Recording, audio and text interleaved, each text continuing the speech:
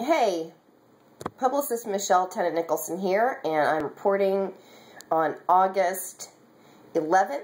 It's Sunday. I've been doing my cleanse yesterday and today, and as you can see, I've been doing Isagenix, their cleanse, and you can see on the here, I have, you can't see it as easily on the black one, but I just went ahead and wrote the times of the day that I'm supposed to have.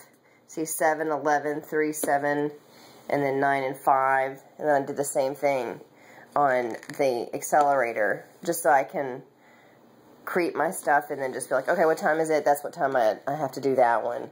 So, there's the Isagenix, the Cleanse for Life, the Natural Accelerator, and then I also do this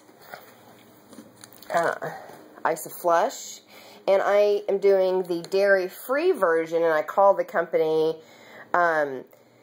and they said that I didn't have my snacks. My snacks were just a little hard pill, like a chewable tablet of my shakes, but that they hadn't created them yet, and they're going to come in my my pack next month. So what I've been doing to the paper that I got says that you can have like a piece of apple or something like that. But I've just been having, whenever I'm hungry, I just have, I just saute some kale, and, you know, you can just put some kale and some water on the skillet with some garlic, and then I also had a carrot ginger soup, and basically just put a bunch of water in the skillet, cut up some carrots, put some ginger, fresh ginger, garlic, maybe some low inflammation seasonings like nutmeg or cinnamon and onion powder, things like that. And then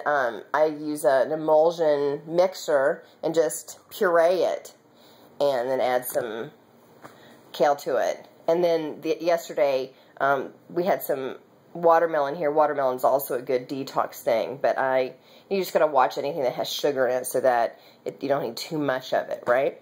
So today I'm up and doing this, and then this is my tea. I like to put this, the Isagenix Supreme and the Cleanse for Life, in a little bit of hot water, then add some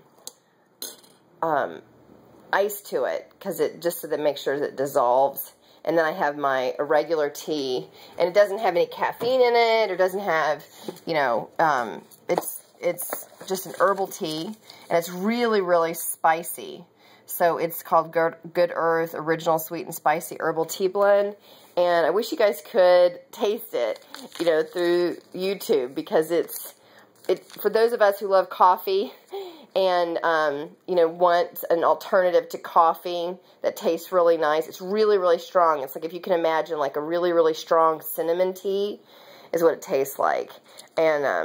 And so that's for me when I'm choosing not to have coffee for the day. It's a good alternative because it's so sweet, it's very intense flavor, and I don't need to add any honey or agave or stevia or anything to it. So things are going well. We'll do measurements and stuff again next week. Let me know how you're doing.